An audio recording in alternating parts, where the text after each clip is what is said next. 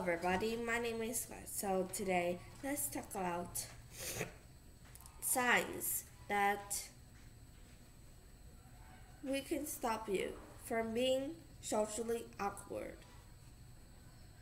Did you ever feel like people around you and they're not fit into you? You're not like them. And sometimes things that you do is totally different from them. That is a sign of socially awkward. But how can we stop this? And how can we join into the social that we're facing and be a usual person like others? Let's look at these top tips. Our first one we have is empathy. Being empathy is to understand others in a good way. Like if somebody is sad and they want to talk to you, you listen to them. You feel empathy to them.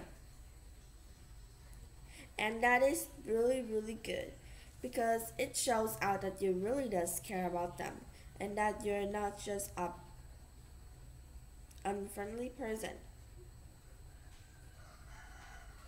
You are an empathy person. Okay, for our next one, we have is active listening. Could you ever try to meet your friends and then you told them about a lot of things that you face every day? Like you just talk about yourself to them a lot, or told them about an interesting story that you've met, and that person is listening really carefully at everything you're saying, and they feel like they're really interesting on your topic. Well, if that was me, I'd probably love that person because they are active listeners. They actually make the teller to think that their story is good enough and that the listener loves to hear more about the story. And it is something really, really good. So you could also try this for yourself. But not just others. Being a good listener could also help you a lot in your daily life communication. Our next one we have is emotional regulation. Do you ever feel like your emotion can be controlled by yourself? Sometimes when people can't control their feelings, no matter what's angriness, madness, sadness, happiness, no matter what kind of emotion it is, that person can still control. That helps that person to be careful and to understand more about their feelings and their kinds of emotion. And so that is something pretty helpful. Our next one we have is people that faces social awareness. Some people can face social awareness.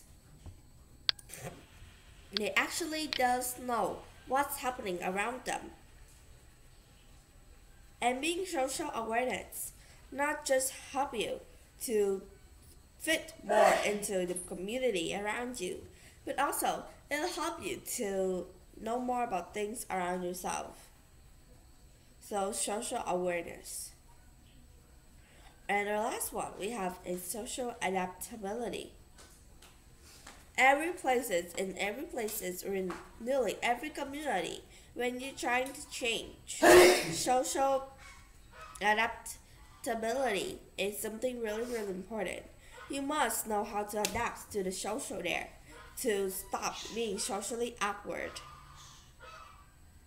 Well, that is all for today. I hope today's video is helpful for you and maybe some people around you too.